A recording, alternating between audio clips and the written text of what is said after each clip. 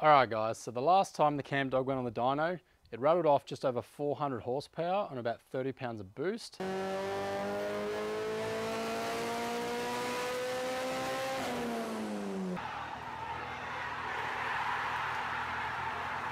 We kept driving it for a little while. Nick ended up putting a 75 shot of gas on there. Everything was all sweet.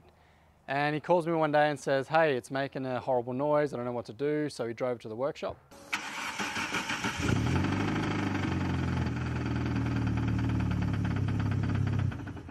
Didn't know what it was. Wasn't sure if it was rod bearings. So we put it on the hoist, pulled the sump off. At first, everything looked okay, but then we noticed that 3 of the 5 main caps were cracked. As I started to remove the main caps, the crank was actually broken in half, and that was the end of the oversized piston motor. We got our hands on a second-hand engine and we pulled it apart. Everything looked pretty good. We got in contact with Billet Speedworks over in America, and they supplied us with a set of billet main caps, which they do make for the 4E and the 5E engine. We then put the auto combination together and fitted it in the car. And once it was all sweet and we put some Ks on the engine, it was time to go to the drags. We started off at 30 pound, and although we kept turning the boost up, the car didn't really go much faster and the mile an hour wasn't increasing.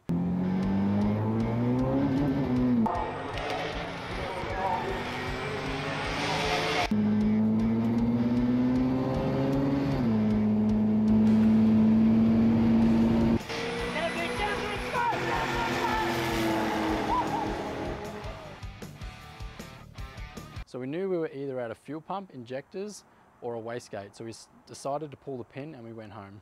Now we do have plans for a whole heap of new mods just to push this engine even further. But first we wanted to put it on the dyno just to see what power it was making at the drags, and then we're going to go from there. So check this out. So go on, what's your power predictions? 370 horsepower. I don't know, I just don't know what that fuel pump's going to be capped at. Because that's 360, 370? Something like that. It has to be something like that. All right.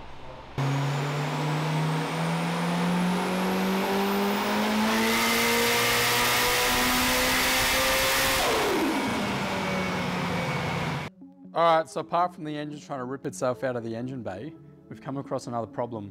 We went over and looked at the TV, and it's meant to be on 37 pounds, which is what we ran it on at the drags, but it's only around 30.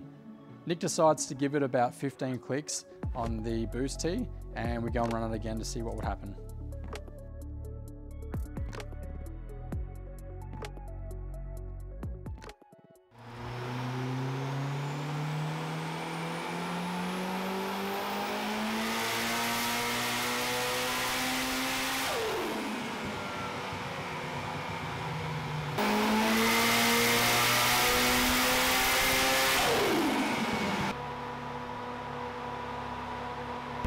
So how many clicks did you give it?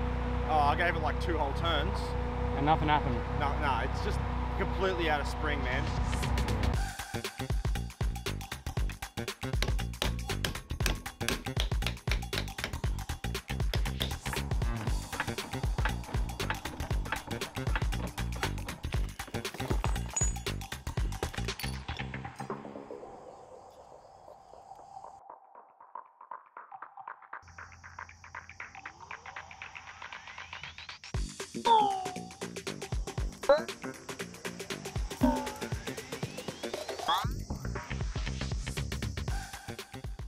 The next step now, we have the mechanical fuel pump. We need to figure out where we can mount that.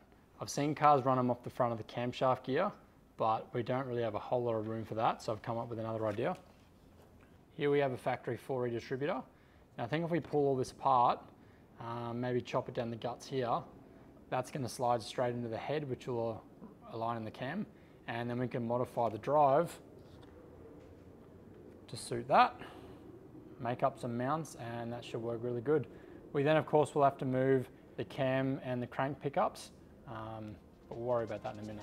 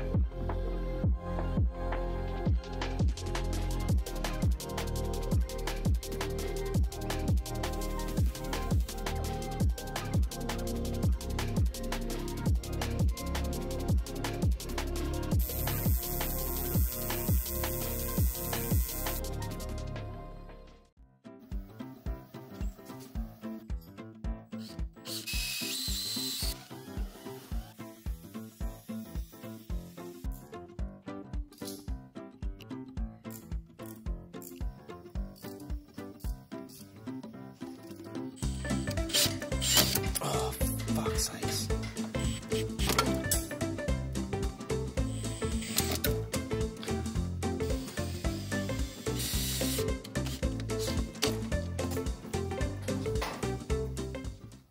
So we've installed a crank trigger with a cherry sensor down here. Next we need is a home signal sensor, so that's going off the cam. We've decided to space out one of the cam gear bolts higher than the others, and then we're going to bolt this cherry sensor into the front cover here of the engine and space it out correctly so it only picks up the one tooth, and that'll give us a good home reference.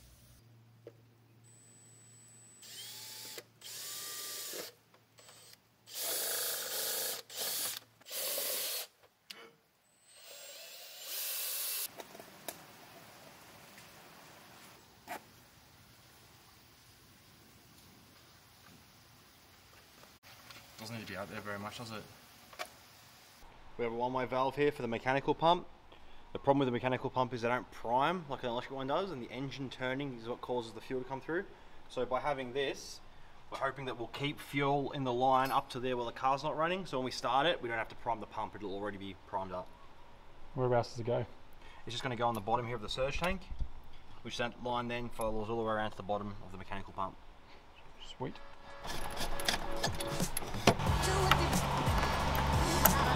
No, just switch the hose around. Oh, stop, Nick. Yep, turn the key off, turn the key off. What's up? There's fuel spraying out. Where? We just need to make sure that the mechanical pump is pumping the correct way. We don't know if it's up or down, so I'm just going to put this quick hose on, just so we don't start a fire. We tried to start it and it wouldn't start, so we're thinking it might be around the wrong way. Alright, Peter. Crank it for a little bit. Stop. Go, Peter, crank it. Okay, stop. Wrong way. Damn it. It's probably enough. Oh, you're kidding. Oh, it comes off. I see. Oh, is this going to be an issue now though?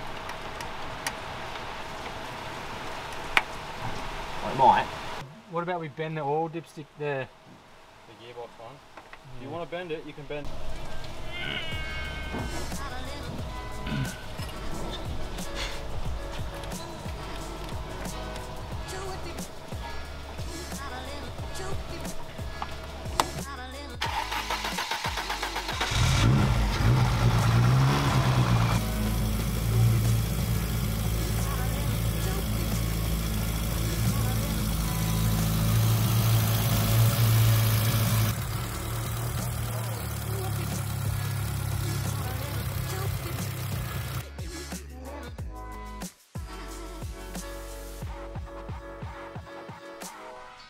So the car drove really good, very happy with it. We're going to do a little bit of tuning and stuff on the road. The next thing we need to do is just swap out to these Bosch 2200cc injectors, since we've got 1250s in it at the moment. And then that should be a pretty mean fuel setup, and I don't think we're going to be running out of fuel anytime soon. So we did have some overheating issues earlier. So what we did was put a radiator, this is just off an ATV, under the back here and just tech screwed it straight to the floor. We've got some aluminium pipes that run underneath the car, and that just goes into the heater inlet and outlet on the engine. So it runs down here, there's no fans, no nothing on it, just the extra water in the cooling system, and the radiator here, we've dropped the engine temperatures by 10 degrees. So I'm thinking now if I just put some 50mm spaces in between the floor and the radiator, we'll go and test that again, and if it's still overheating after that, we might put a little fan on there, but I think it should be sweet.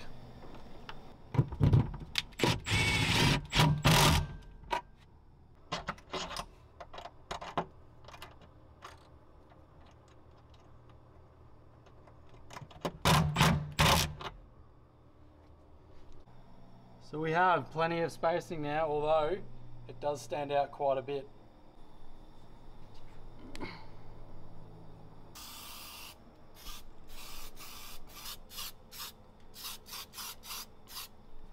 It doesn't stand out as bad now.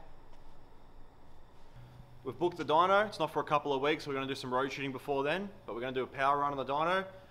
We don't see any reason we can't turn it up to 40, 45 pounds of boost, and we'll see what it makes. Block's probably going to split in half. No, it'll be right. But yeah, it should be pretty good. We'll see what happens.